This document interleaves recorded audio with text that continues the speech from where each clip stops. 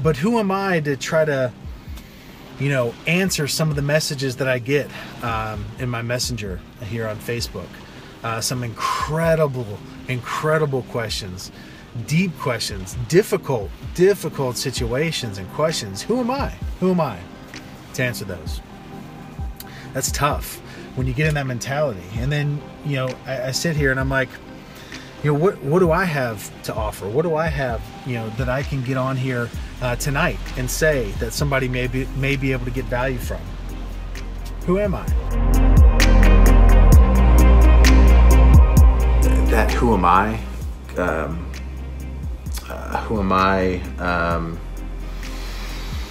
Question, that who am I complex, you could even call it, like, who am I to sit here on video right now and talk to you? Who am I?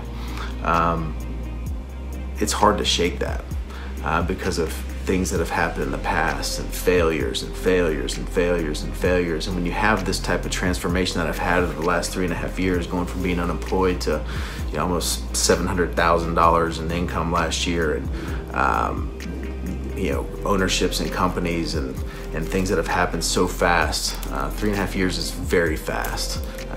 It feels like it's happened in the blink of an eye. And it's a lot. It's a lot to process. It's a lot to deal with, and it's a lot to deal with. Also, throwing myself into a world where I'm documenting everything online in the process. To me, the most important thing with self-doubt is understanding that there are things that you are going to be weak in. There are things that are not going to be strengths of yours, and that's what makes you you. That's what makes you unique. And you have to just figure out what are my strengths and quit focusing on the weaknesses.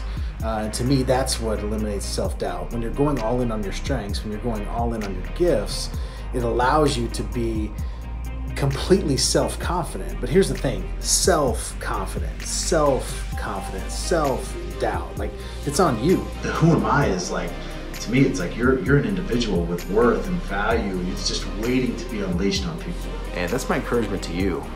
We've all got a story, and we all have that who am I complex. Who am I to start putting my stuff out there? Who am I to start giving advice on things that I need to take myself? But we've all got a story.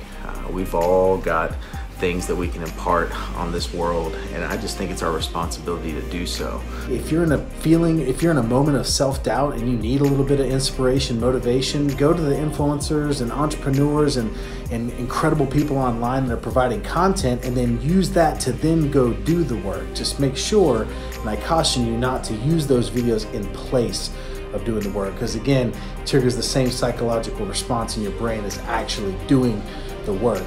But you got to use the motivation to do the work, not use motivation in place of work to feel good about what you didn't do.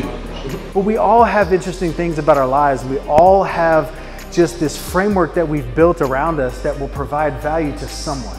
And I've become increasingly, it may be a little weird about this, but I think about the fact that there is somebody in Kansas right now that's scrolling on their phone, that's sitting at their computer, and they are literally sitting there waiting to hear the message that only I can deliver to them. And it's not because my message is special. It's just because, for whatever reason, based on my context, my lens, and the way that I put it out there and the way that they're able to receive it, it's the only way that they're going to receive that message and actually implement those changes.